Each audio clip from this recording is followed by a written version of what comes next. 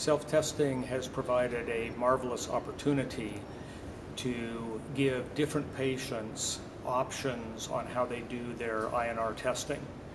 In my hospital, we have many patients that come from a long distance away, and self-testing allows them to test more frequently at home and have better control of anticoagulation than having to come into the central hospital location. In addition, I have a lot of patients who are often traveling. Many of them will go on vacation around the United States, and it is very difficult for them to get INR testing done as they go to different parts of the country.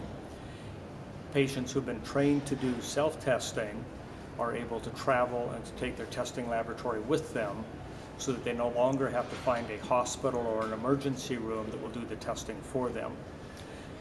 In addition, we have other groups of patients who, because of their disease conditions or their other medications, need more frequent testing.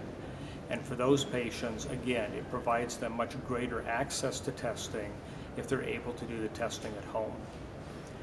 We have found that it is every bit as reliable as testing in the central laboratory, and that patients are able to do testing with as good a reliability as what the professional staff can do in the clinic using the same devices.